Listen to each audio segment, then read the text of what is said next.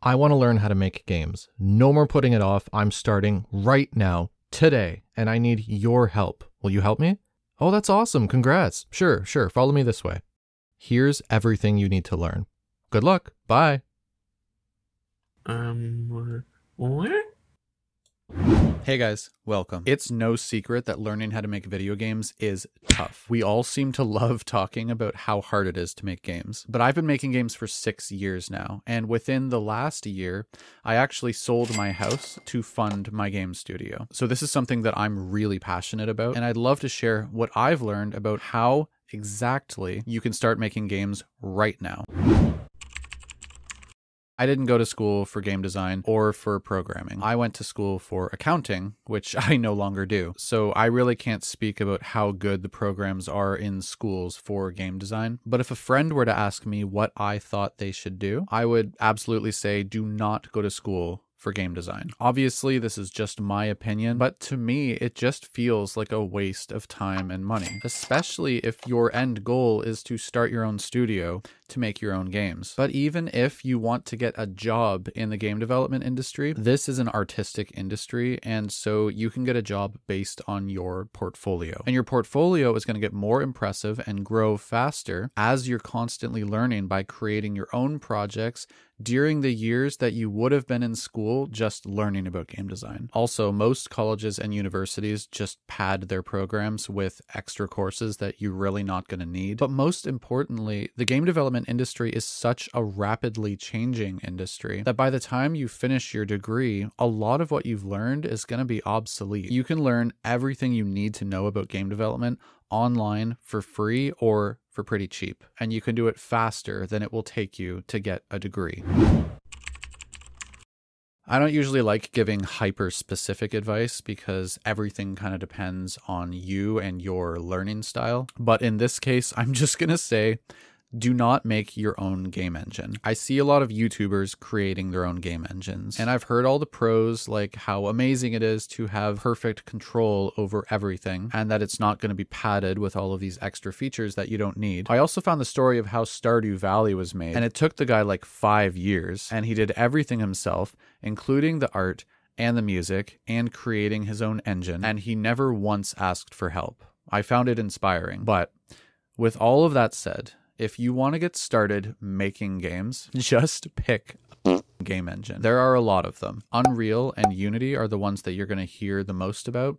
Godot is growing pretty quickly as well. They are all free. They are all highly capable engines. If you want my personal opinion on which ones to use, I would recommend Unity. Full disclaimer, it's the only engine I've ever used, and it's the only one I'm probably ever going to use. First off, you have more options. Unity is really great for 3D, but it is amazing for 2D. But one of the best reasons to learn Unity is it's the easiest to learn. And one reason for that is because of how many tutorials and online resources there are for Unity. It's insane. Another reason is because Unity uses the C# programming language. Unreal Engine uses the C++ programming language, which is a lot more difficult to learn. And Godot uses its own scripting language called GDScript, which I don't know anything about. But C# is much easier to learn than C++.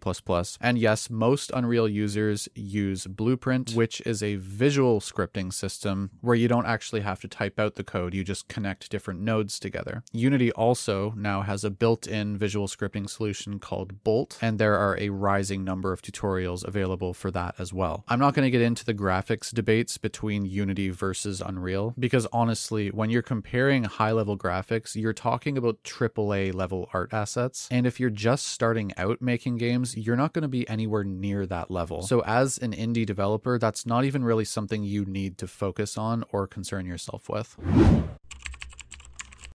I really want to highlight the word some in this section because it's really, really easy to get stuck in what's called tutorial purgatory, where you start learning and then you realize just how much there is to learn and you lose all of your confidence, and so you just follow a lot of tutorials for a really, really long time and you're kind of just stuck there. This is not a place that you want to be, and I was stuck there for about 2 years when I was first starting out. So what you'll find when you're following basic entry-level tutorials is You will learn some stuff and you're going to get kind of excited. But then you're going to reach a point where it feels like you're no longer learning anything and you're kind of just following along. They write a line of code on the screen and you write the same line of code on your screen, but it doesn't really mean anything to you. This is because entry-level tutorials, when you are brand new, are great at teaching you how to navigate within the game engine and get comfortable in there. But that's it. It will not teach you how to code, and it will not teach you good game design theories. To clarify, beginner level tutorials will teach you this stuff, but that doesn't mean it's going to stick in your brain. Following step-by-step tutorials, you'll learn a thing or two. You'll get super comfortable in the engine, but when it comes to complex programming or creating particle systems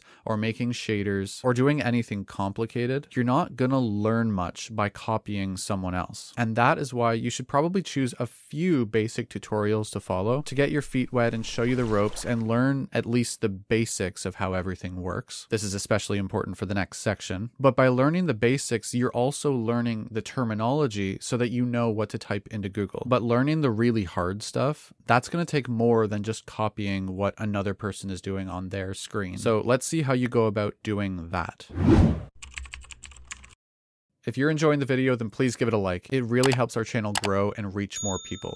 We really appreciate it. So for this part, if you want to learn fast, you're going to do this as independently as humanly possible. You've followed a few tutorials and now you know the basics. So now pick a game like Pong or Flappy Bird or Snake to copy. The reason you do this is because it's going to save you the headache of creating game rules and finding game art. You already know the game rules because you've played these games, and you can just find art assets right off of Google because this is a project that's just for you to learn, so you don't need to worry about copyright issues. It just saves time. You already know how the game works right from the get-go, so now you just have to make it. Now, this step is the most challenging, but it's also the most rewarding because you're going to have a ridiculous amount of those aha moments or those click moments where it finally just clicks and you're like, yep, I get it. I finally get it. The reason this happens is because you're just taking this old game and breaking it up into tiny little steps. And all you got to do is figure out how to do each step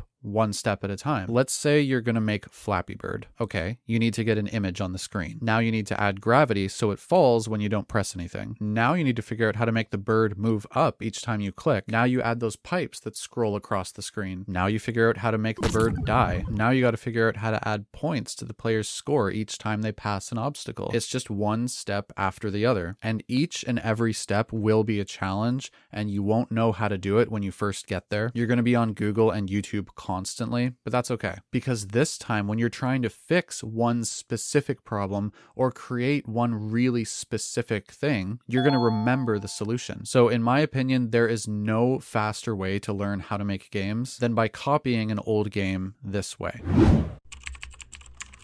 So you've learned your engine, and now you've learned some scripting as well. Now, when you want to move on to your own project, there are a few other things you need to consider, like art and sound effects and music. So let's talk about your options. For art, you're either going to create 2D sprites or 3D models. For 2D sprites, there is a free program with similar capabilities of Photoshop called GIMP. I found it really unintuitive to use though, and there are way more tutorials available for Photoshop. So if you want my recommendation, I recommend Photoshop. Or if you're creating pixel art for your game, Sprite seems to be really popular, and it's only 20 bucks. For 3D models, Blender. Blender is free. Blender is amazing. I used it for a good while before I shifted my focus to 2D games. Just know that it is a beast of a program. It has so many capabilities, so it is a little tricky to learn, but it is a phenomenal tool, and it's getting better all the time. If you don't want to learn how to make your own art, you can purchase art assets off of asset stores for pretty cheap. And if you buy them, then you're free to use them in any commercial product as you see fit. This goes for characters and environment art. There are many popular games that used asset packs, especially 3D games. They'll often use like vegetation packs and things like that, just to populate the world with things that you don't necessarily want to have to create yourself from scratch,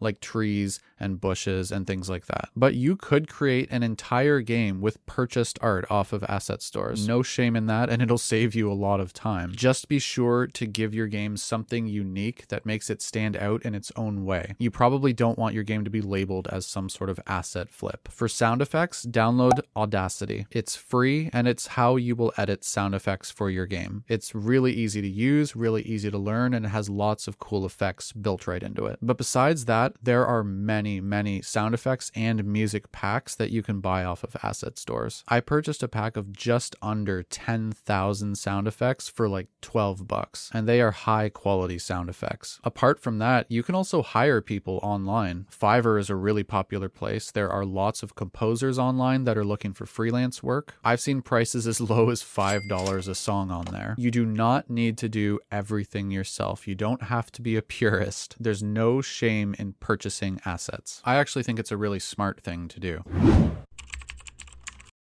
The next way to level up your game making skills is by participating in game jams, at least a couple. It's going to test your ability to work under really stressful conditions to meet a very tight deadline. And you'll end up making a completely original game in a really short amount of time, which is a super cool feeling. But more than that, you'll learn what it's like to finish a full original project. Copying Pong or Flappy Bird or Snake is one thing, but creating a retro shooter or a tiny Metroidvania or a simple roguelike in a few days is another matter entirely. Here's why you want to participate in at least a few of these. You'll learn what kinds of games you like to make. You'll learn all the tiny little things that need to go into making a game that you might not have touched on before, like main menus and decent sound effects, and how to manage your data, and potentially collaborating with other devs. But also, you're going to get critical feedback, and this is very important. A few people are probably going to love your game. A few people are probably going to find it to be okay, and a few people are going to write